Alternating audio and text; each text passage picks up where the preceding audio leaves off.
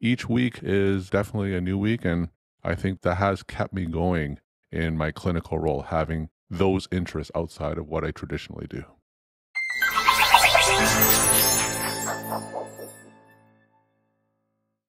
Welcome to DocWorking, the Whole Physician Podcast. I'm Dr. Jen Barna, founder and CEO of DocWorking and co-host of the podcast. And I just want to take a moment to thank you for joining us here. If you're listening or watching us on YouTube, we really appreciate you being here. We appreciate your feedback. Please like and subscribe, and please let us know what you'd like to hear more of.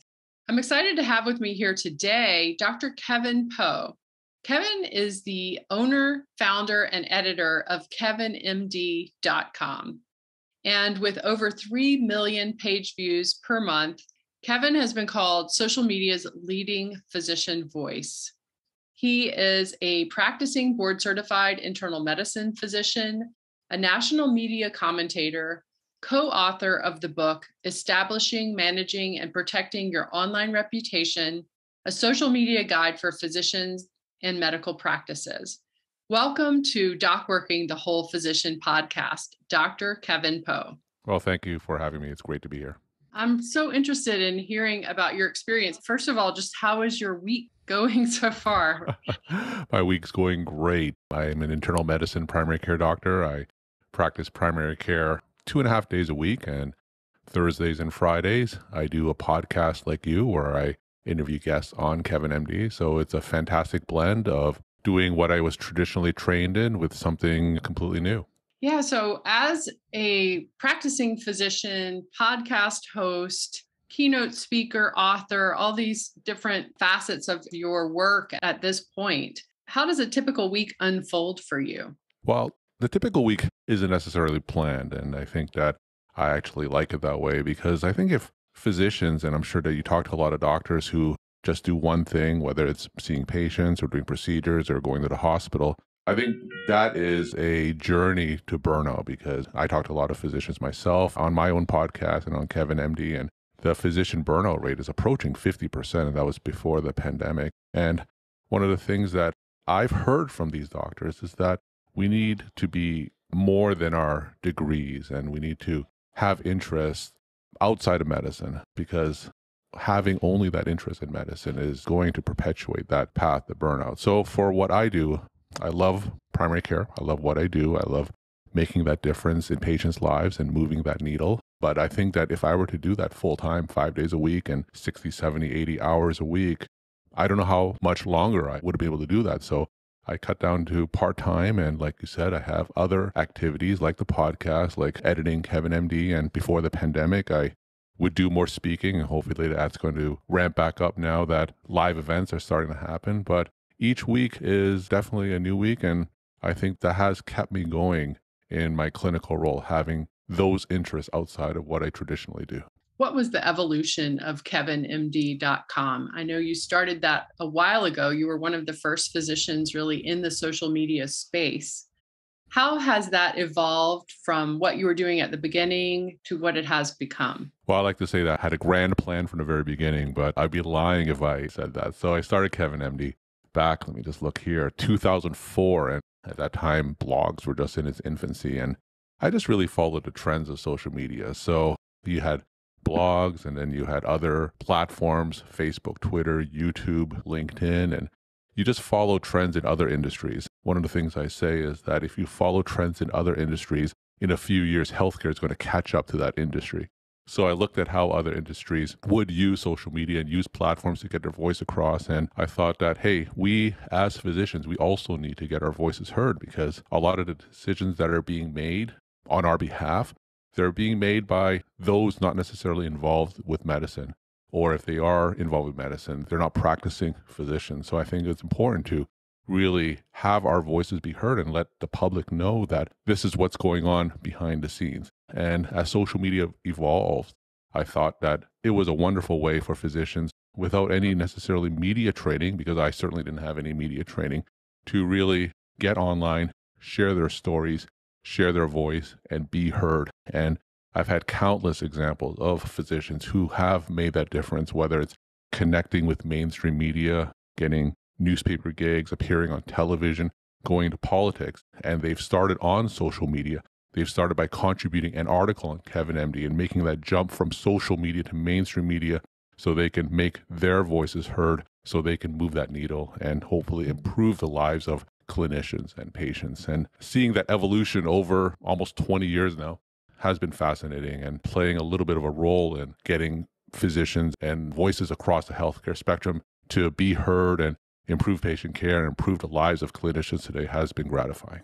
Is there anything about the way this whole venture has evolved and how your career has changed due to your social media presence is unexpected? I don't think that I expected it to be such a big part of what I do professionally.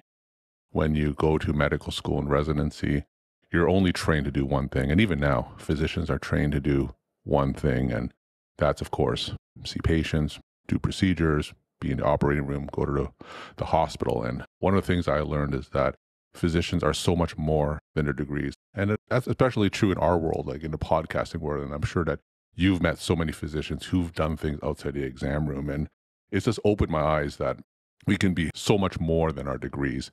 I've met physicians who've done coaching. They do so much non-clinical work.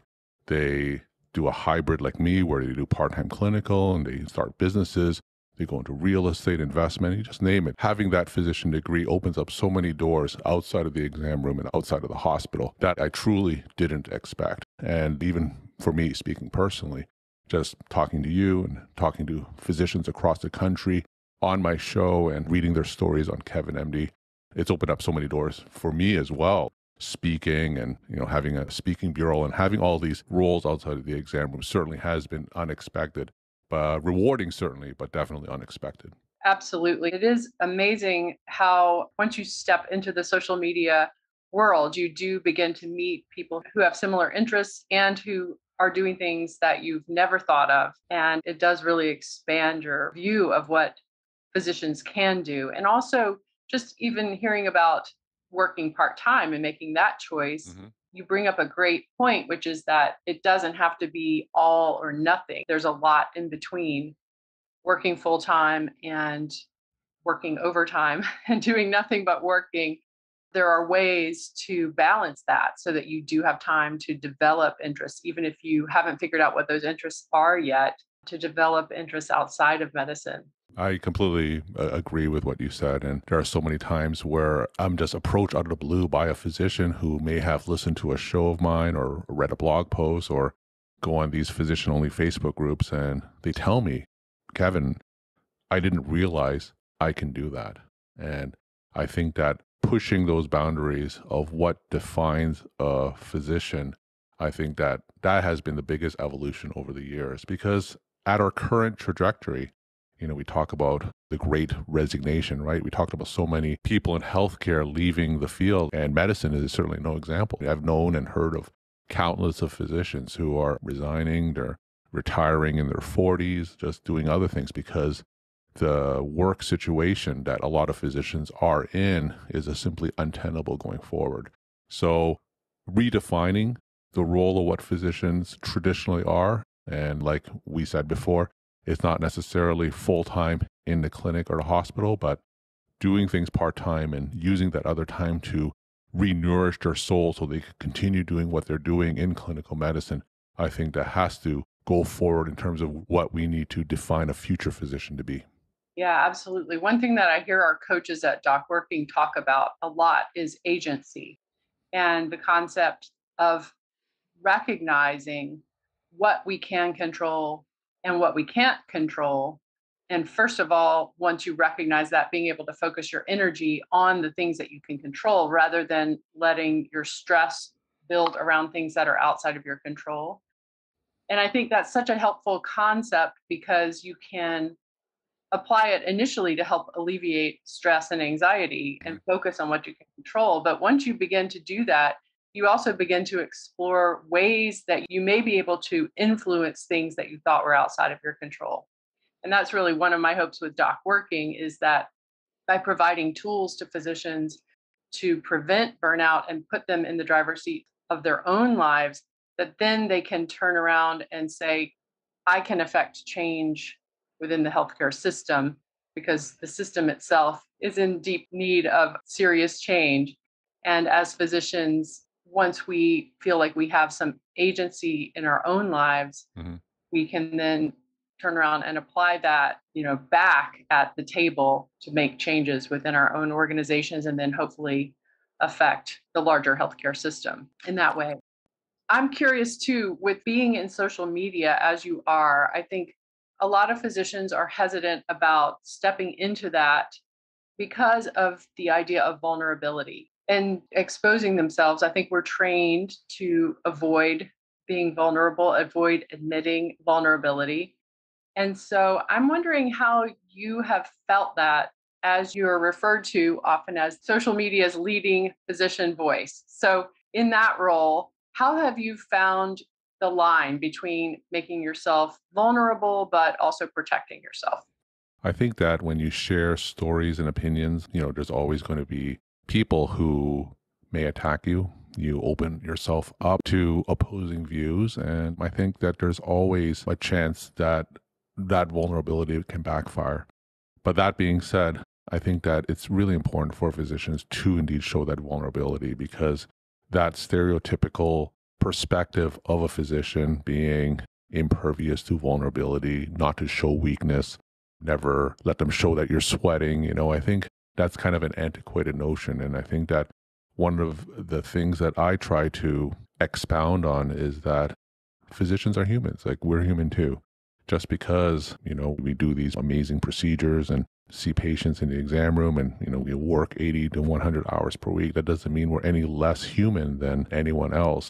We all have families. We all have a lot of the issues that we see our own patients for. So I think that it's tremendously important to show that vulnerability, and you get a lot of responses. I have a lot of articles on my site where physicians pour their heart out, and in the comments, they say that, this is happening to me too. And it's important to have that collective where physicians show that, hey, we're human, this is happening to me, and we're not suffering through this alone. And having a platform, whether it's KevinMD or there are plenty of private physician Facebook groups where they're physicians only that I read every day. And there are a lot of heartbreaking stories that physicians share on that. Tremendous vulnerability shown there. And in the comments, it's so important to have that support from other healthcare professionals who may be going through the same thing. And I think that's important when physicians share those stories and they realize that they're not alone in going through these struggles. Yeah, I completely agree. From talking with physicians all over the country, I was surprised when I began that conversation to realize that a lot of the things I felt isolated about were the same pain points that other physicians were experiencing. And it's easy to stay alone and feel like you have to solve these problems yourself and think that you are the only one having the problems when in reality, we are collectively sharing a lot of the same pain points. And so having that sense of community, which is something that we've created at DocWorking Thrive, and I know you have with a Facebook group on your platform, I think having a place where you can go where you are part of a community and you can share some vulnerability in a safe place Mhm. is invaluable, really, in terms of helping to prevent burnout. Yeah, I completely agree with you. And when it comes to social media, I talk to a lot of doctors who are hesitant to go on because of all the toxicity that we hear, especially on Twitter. You have a lot of political toxicity, and I certainly understand that. So whenever I talk to clinicians, I don't tell them, you have to go online. You certainly do what you're comfortable with. You always have to ask yourself, what are your goals for social media? Is it really to share these stories of vulnerability? Is it to advocate for patients? Is it to make a change? Go into politics. There's so many different goals that you could use social media for. So when I talk to physicians or for these clinicians listening to this podcast, always ask yourself, why do I want to go into social media? And then you could find the platforms that fit those goals. And you hear a lot of downsides about social media, and a lot of them are true, but I do think that there continue to be a lot of upsides when it comes to social media and physicians adopting it. I would love to hear a little bit about the book that you've co-authored, giving advice about social media. Can you tell us about that? Yeah, so it's establishing, managing, and protecting your online reputation. So it is a little bit dated. It was published many years ago. Every year in social media is like a decade in real life in terms of the evolution, but the concepts remain the same. And It's a book where I try to demystify why physicians should use social media, because even now, like I wrote that book 7, 8 years ago. Back then, people were wondering, well, why should I use social media? And people ask me now, they have that same question. So really it goes into 3 points. Number one, we need to certainly educate patients, because when patients go online, searching for healthcare information is one of the most popular reasons why they go online. And that's especially been more important during the pandemic. And we hear nothing but misinformation about the COVID vaccine and COVID itself. And it's been so politicized. So I do think it's so important for physicians to use online media to really spread reputable health information. The second reason, of course, is the online reputation piece, because patients are Googling their physicians. So it's important for physicians to take control of their online presence. And then the third part is what we talked about in terms of sharing our stories, whether to be vulnerable and get support from people who are commiserating with us, or sharing stories to advocate for change in healthcare. So I try to propose a case in this book in terms of a little bit more of a positive perspective of why physicians should adopt social media, because there is a lot of negativity out there, but I do think that those social media tools continue to be tremendously powerful for healthcare professionals. What's next on the horizon for you, Kevin, and for KevinMD? Well, I think I'm going to continue on this trajectory. I think COVID has brought a lot of things in light. I think that one of the things that we realized is COVID had made a lot of physicians realize that their jobs aren't as secure as they once were. You hear a lot of emergency room physicians, after they risked their lives treating people in the early stages of COVID, now they're getting laid off after their group has been bought by private equity groups. I myself, as a primary care physician, I was put on furlough for months after, the first few months of COVID. And we need to realize that being a physician isn't as secure as we thought it was. So it's important to, once again, be more than our degrees and find avenues outside of clinical medicine, not only to help us with burnout, but really to make us rely less on seeing patients, because a lot of the things that are controlling medicine, like you said, it's out of our control. So we need to be empowered and take that control back, give us back that agency, so we can use those degrees to thrive going forward and place more things that are under our control. So that's what I'm going to continue to do, is share these stories. And like you, we have a podcast where KevinMD authors can share their stories in their own words. And I'm going to continue talking to doctors across the country. It's a daily podcast. We're almost up to 700 episodes. And it's just really talking to physicians. And my job is very easy. I sit back and just learn from them. But hearing their stories and what they say in their own words has been tremendously gratifying to see. Absolutely. Well, thank you for everything that you're doing for all of us in the healthcare sector. It's great to be able to see all of the resources that are available at kevinmd.com and to listen to your podcast. So thank you so much for coming on to DocWorking, the Whole Physician podcast, and for this conversation. Thanks for having me. Thank you for being here with us and listening to this conversation today with Dr. Kevin Pho of kevinmd.com. If you are identifying with any of the things that we talked about, if you are interested in community and coaching to live your best life, please check us out at docworking.com. Please check out our programs in DocWorking Thrive, and we hope to see you on the platform with our coaches and with your peer community. Thanks again for listening, and we'll see you next time on DocWorking, the Whole Physician podcast.